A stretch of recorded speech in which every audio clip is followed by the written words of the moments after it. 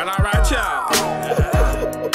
All across the USC, Compton, Watts, Bay to LA, Pomona, California, from valley to valley, we represent that killer Cali.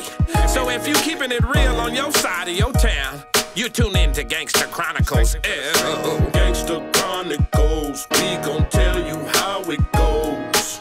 If I lie, my nose will grow like Pinocchio. We gon' tell you the truth and nothing but the truth. Gangsta Chronicles, this is not your average show. You're now tuned into the real MC8, Big James, and Big Steel. This is strictly from the streets. Hello.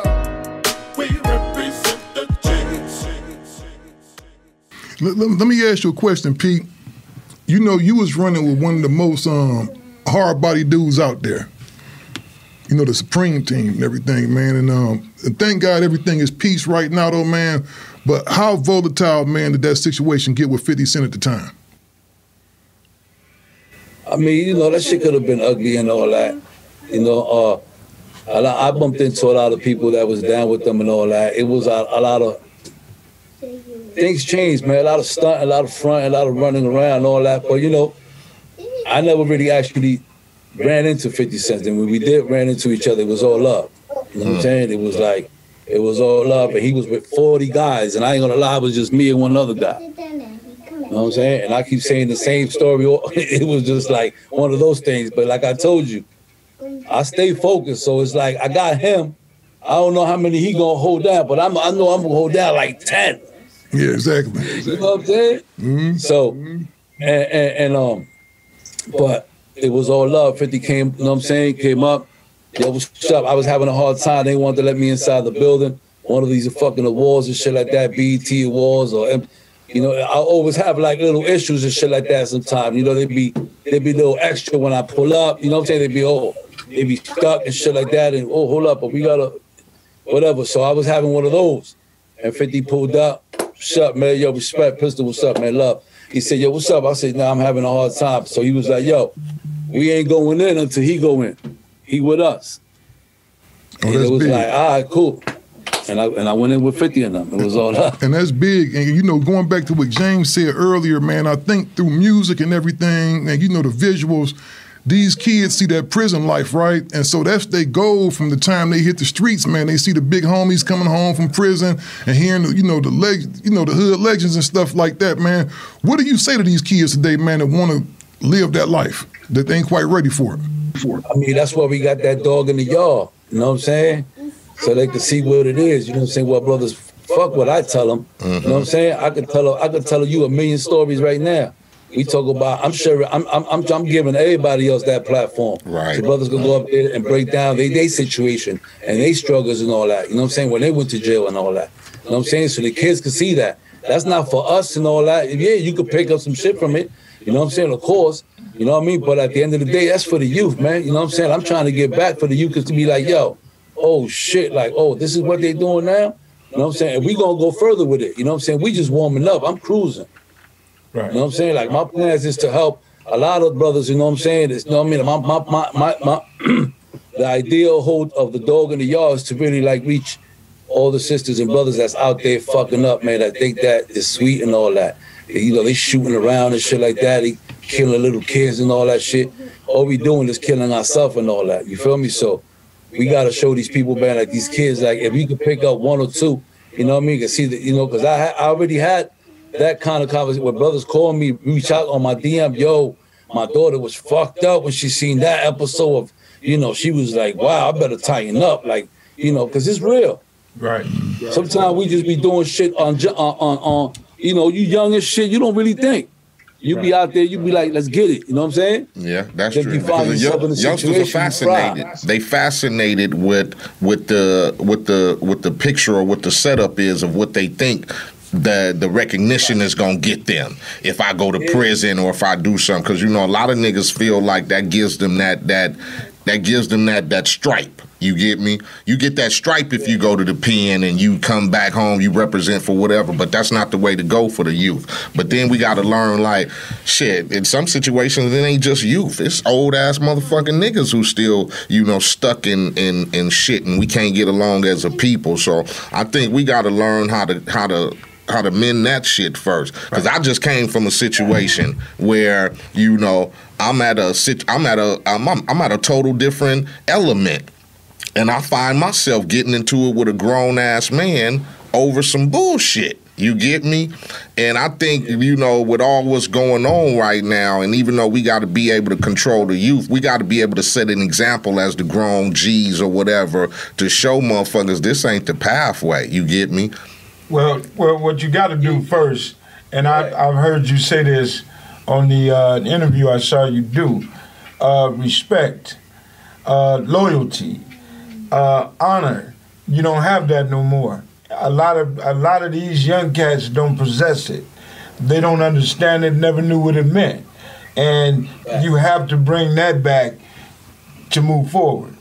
And just how I heard you say with the guy that you was interviewing you, I fuck with you, my loyalty is to you. You know what I'm saying?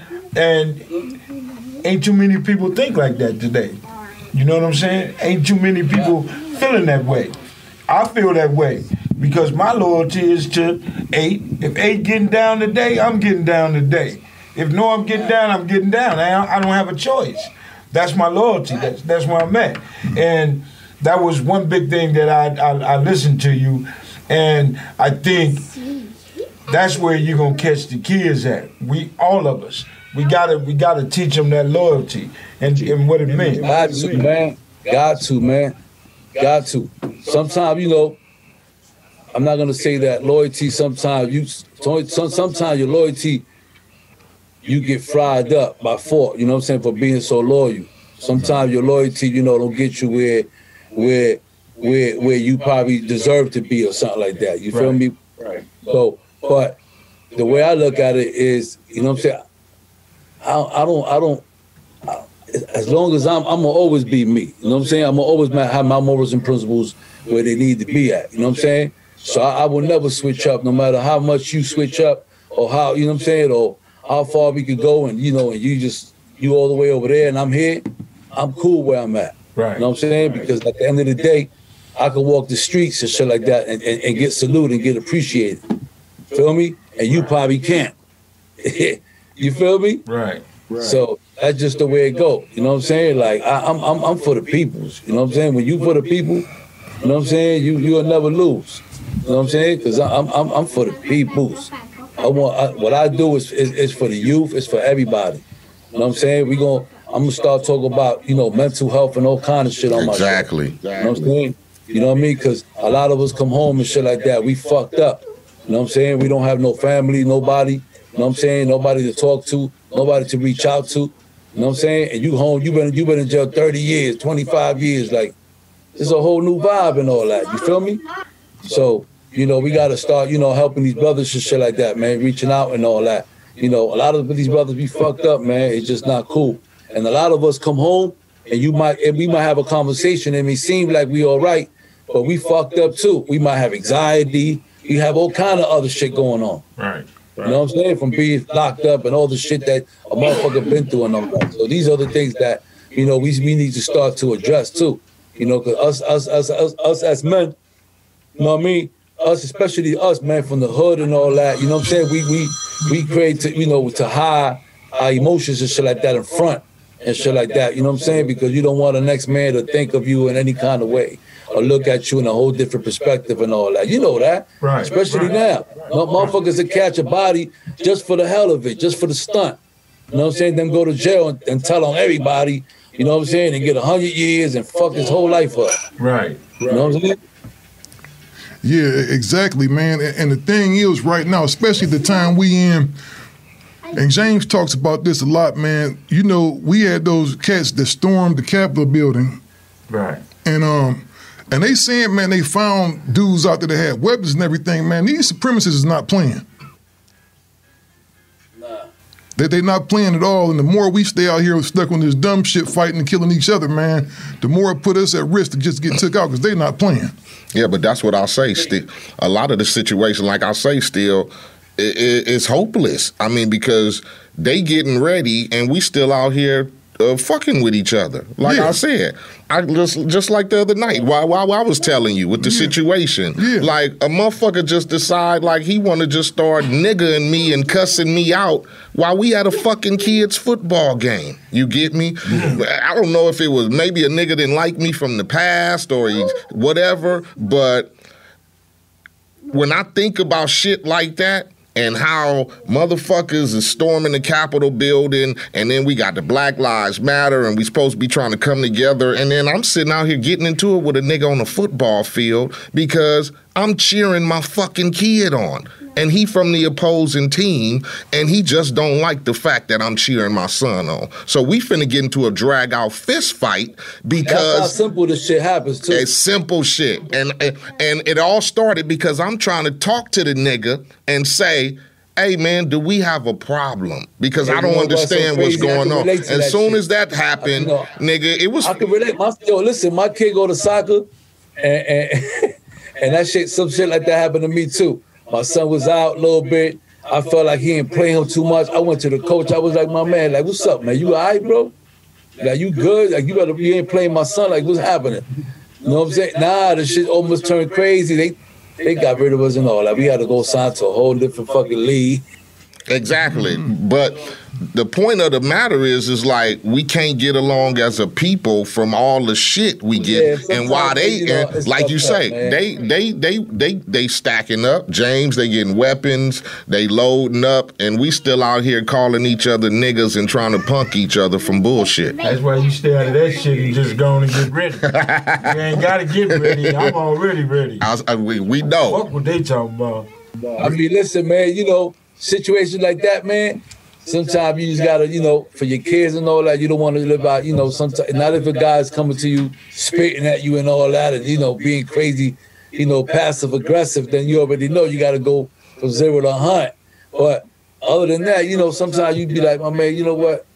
You good, bro. Like, you know what I mean? Like, I'm not gonna do that. You know what I'm saying? Because you'll never know where that shit could lead. Exactly. You know what I mean?